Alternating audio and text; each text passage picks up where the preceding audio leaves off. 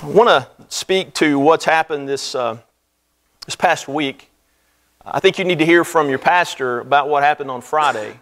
And I think it's important. I said to the 8 o'clock class, and Brian did a great job preaching at the 8 o'clock. Blessed be your name goes right along with his song this morning. What a great message this morning. And so I also spoke to the 8 o'clock service about just this issue that the Supreme Court, what they decided on Friday. And so I think you need to hear from your pastor, and we need to just to declare as a church.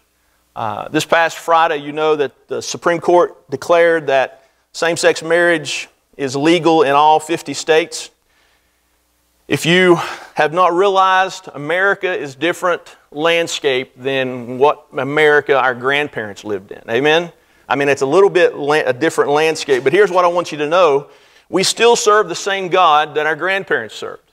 God has not changed. America looks a little different and things have changed, but I just want you to understand today that it is God who instituted marriage, and God is the one who said that it is the union between one man and one woman. That has not changed. Just because a court of men and women have decided to say that it is legal doesn't make it moral, okay? So we need to stay and stand on our conviction that we stand with God's Word. Our young people and our children learned this week about Daniel and about Shadrach, Meshach, and Abednego. And when Daniel was told not to pray, he threw open his shutters and he prayed anyway.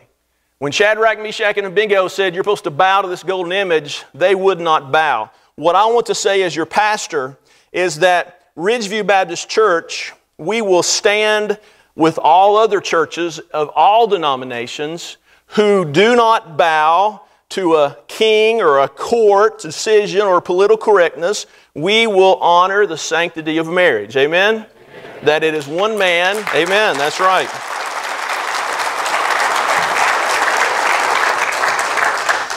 We declare it as one man and one woman, and we will not waver on our conviction. I speak as your pastor, and on behalf of your youth pastor, we will not marry same-sex couples. It doesn't matter whether the courts say it's legal or not.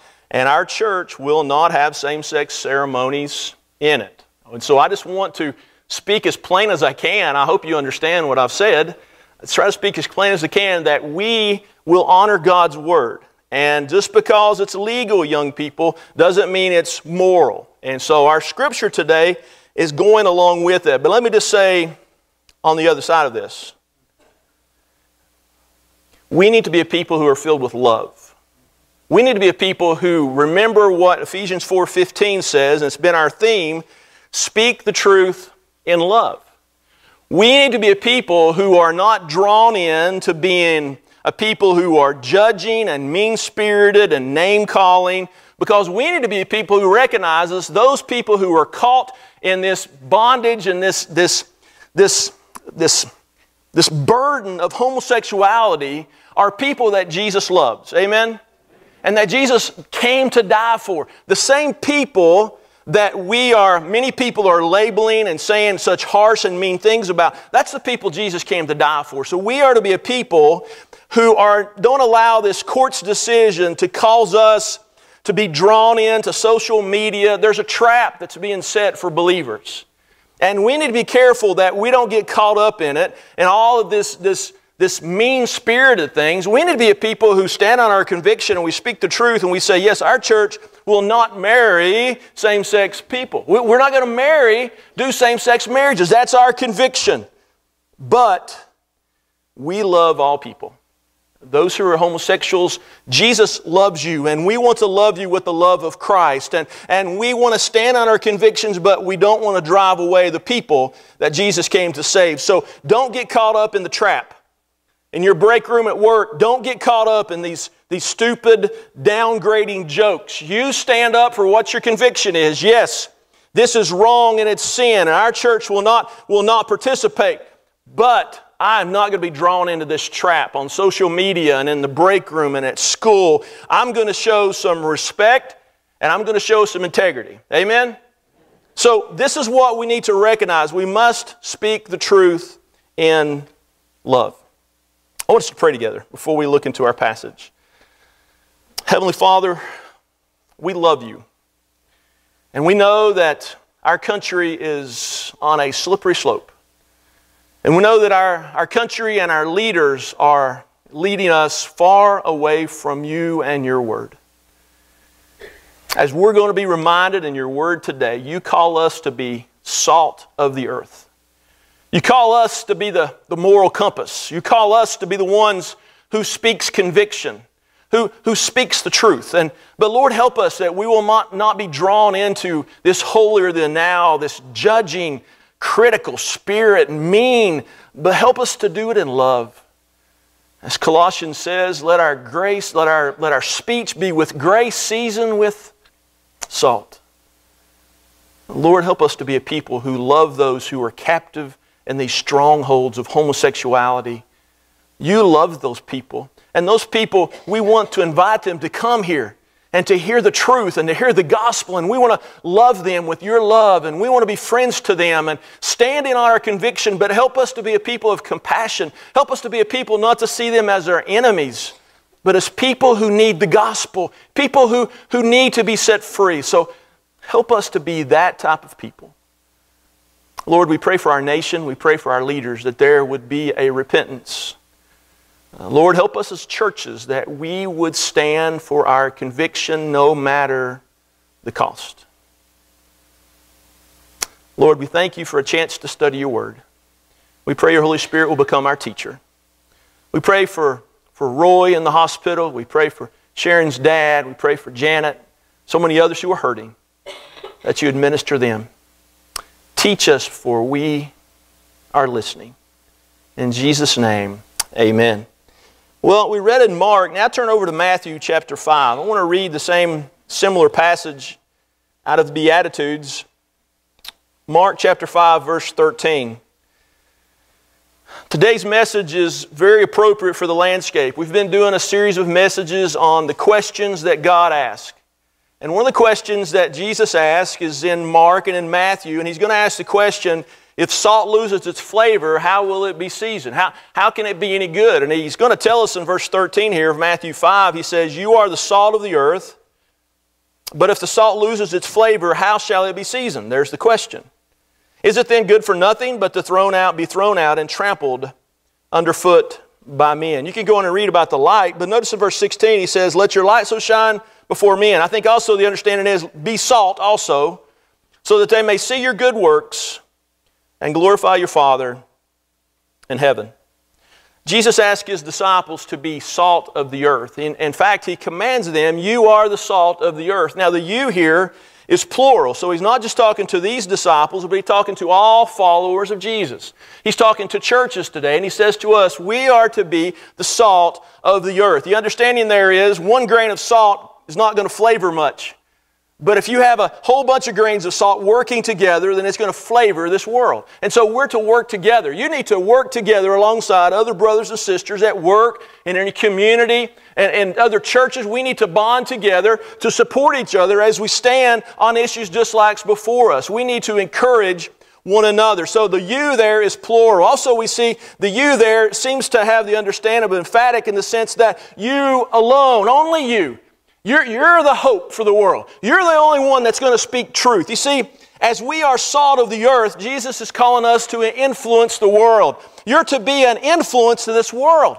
I need you. You're important. That's one of the reasons He chose salt to be the example, because salt was very valuable in Jesus' time. In fact, the Ethiopians would use bars of salt as currency.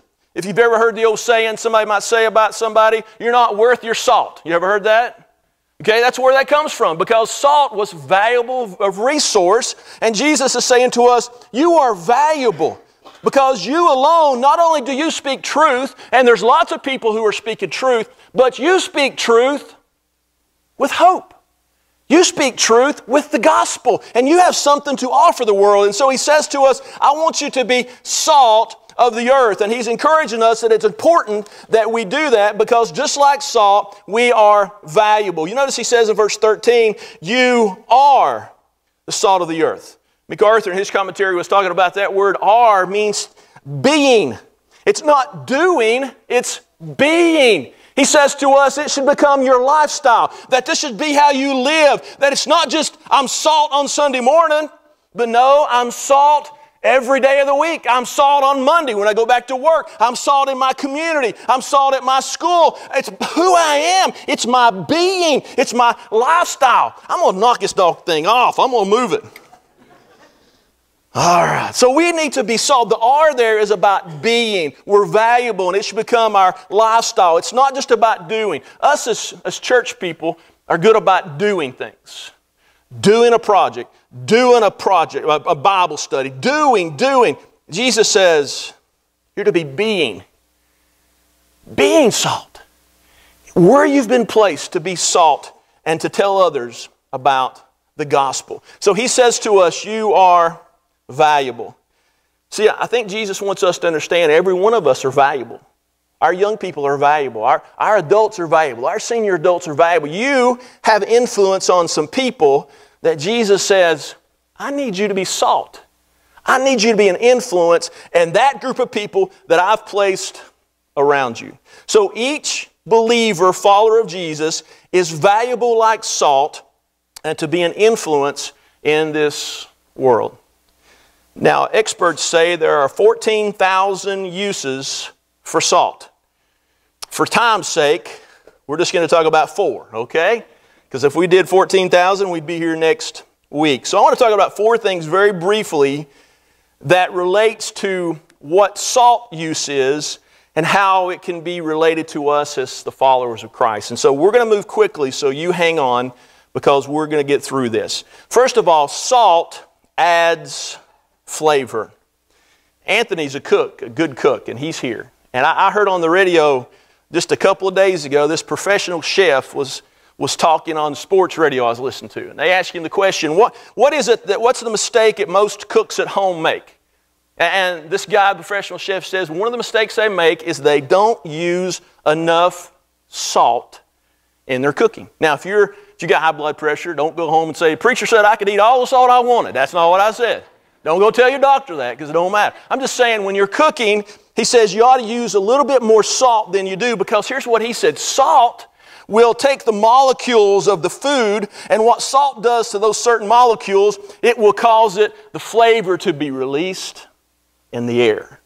And a lot of the scent that you smell from food comes from the salt. It will make those molecules to release the aroma of the food into the air. Without salt, many foods are flavorless and tasteless. I mean, you got your list of things. Tomato sandwich, light bread, tomatoes, mayonnaise, and salt. I mean, you got to have salt.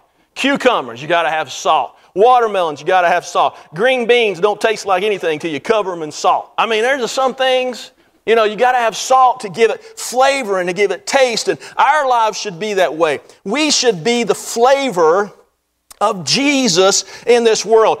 Our lives should release a sweet aroma out into the places where we live, to the school we attend, the workplace where we're at. It should release just a sweet aroma. Look in 2 Corinthians. There's a great verse in 2 Corinthians chapter 2. 2 Corinthians chapter 2.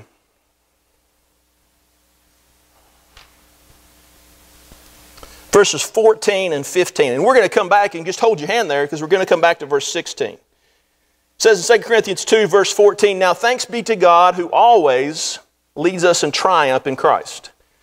And through us, listen to what he says, diffuses the fragrance of His knowledge in every place. The places that we go, we should be diffusing the fragrance of Christ. When I walk into a room, I ought to be like salt, and I release the fragrance of Jesus. When I go to the school, to that high school down at Volunteer or Gate City or DB, when I go to the middle school, when I go to the college, when I go into that classroom, I should release the sweet aroma of Jesus. He says, diffuses the fragrance of His knowledge in every place.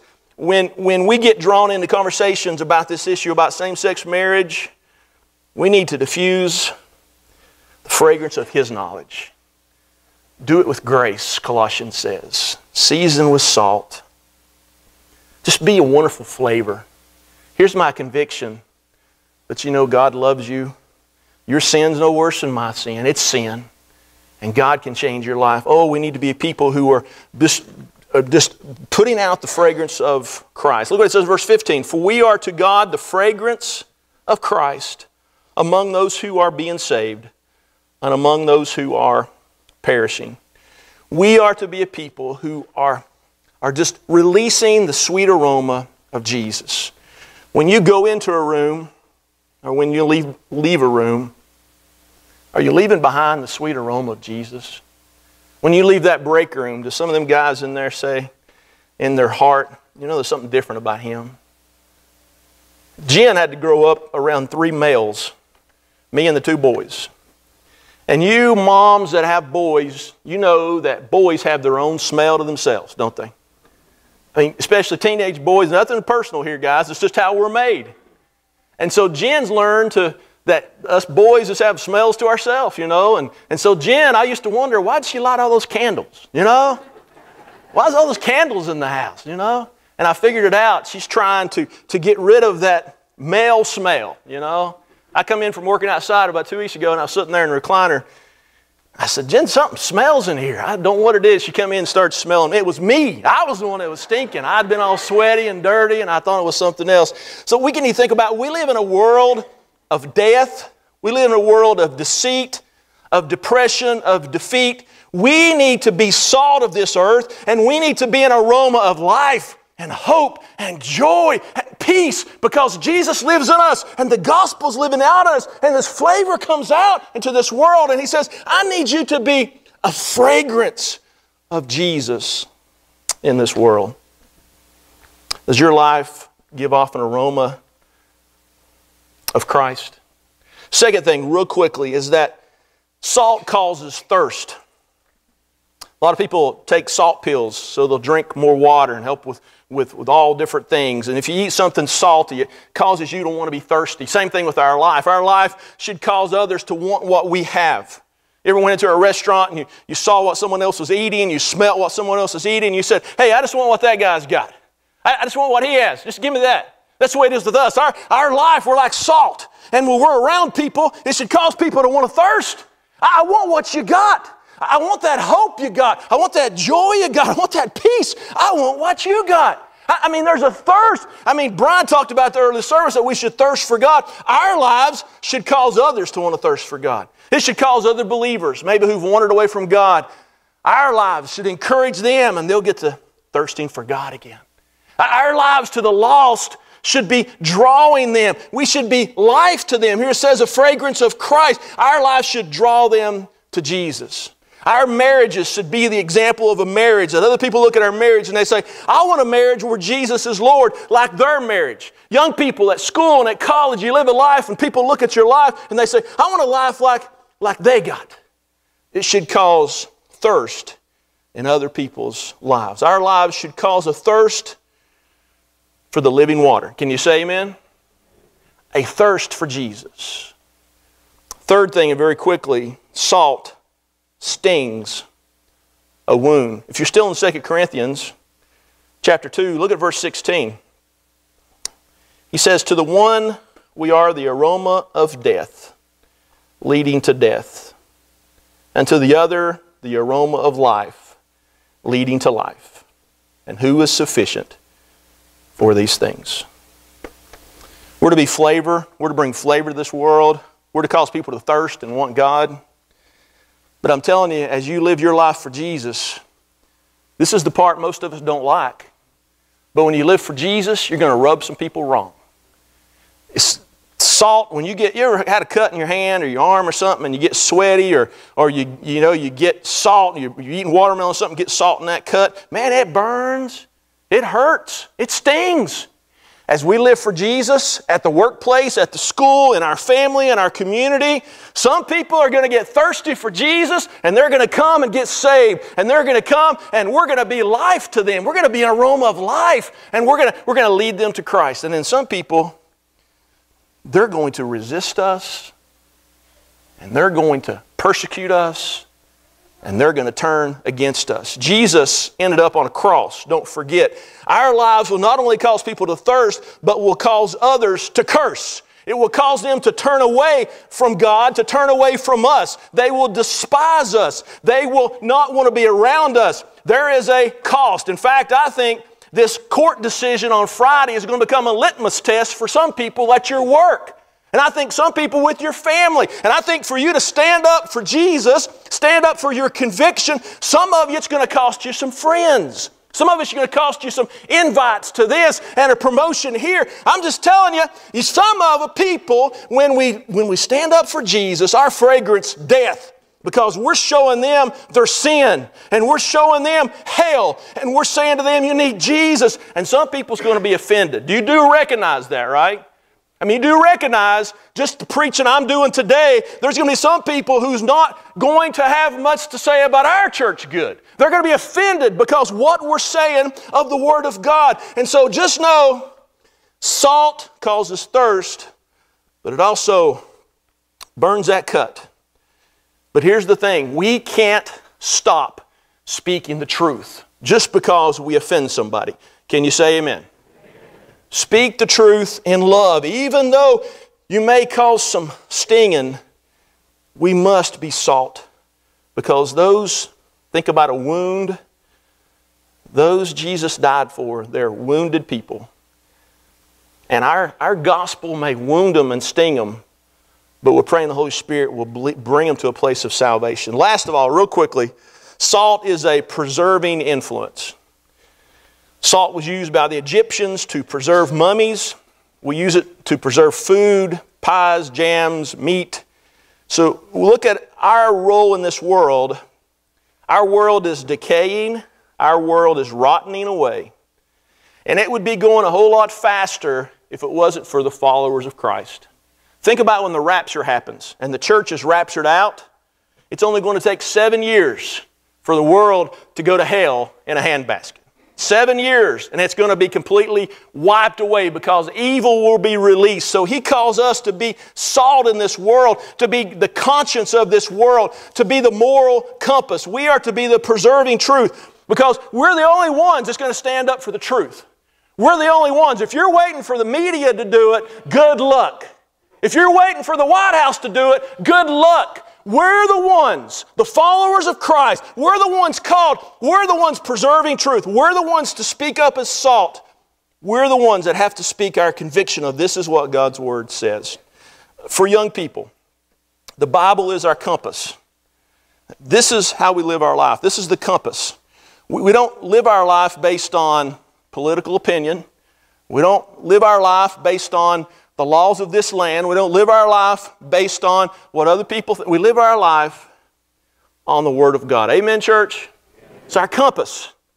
This tells us marriage is a union of one man and one woman.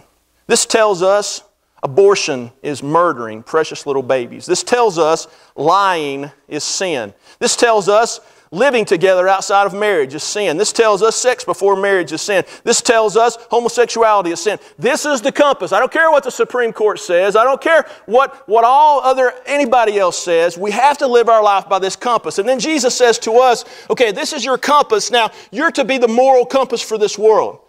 You're to be the conscience for the world. You're to be the moral compass, to be the ones to stand and say, this is what God's Word says. Jesus says you're salt and you're important influence for this world. We have to be the voice of truth, speaking truth in love. Salt gives flavor. Salt causes thirst.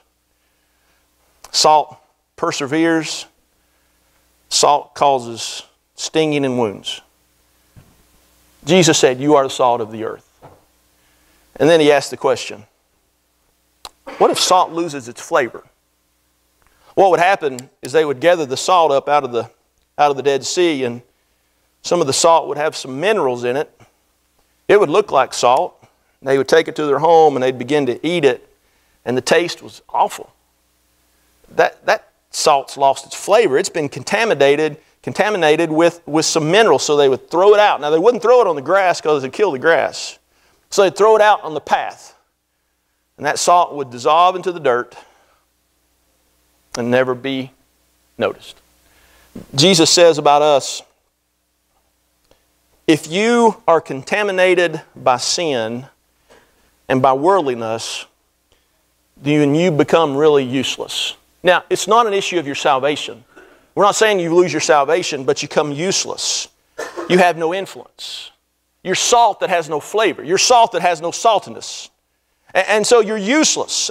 And you're not being able to be used by the chef, and not being able to be used by God to do the things that He desires in your life. And so today, if you've been contaminated, if there's some sin in your life and worldliness in your life, then the invitation is an opportunity to come to this altar and say, God, I want to be salt. God, may the Holy Spirit remove all these things that's contaminated me and forgive me of these sins and help me to live a life that's holy and true and Christ-like. For those who are lost today, Jesus has put some godly people in your life to give you a thirst. The Holy Spirit's been drawing you that you would have a thirst. And now it comes, what will you do? Will you put your faith in Jesus and ask Him to save you? When you have a good meal,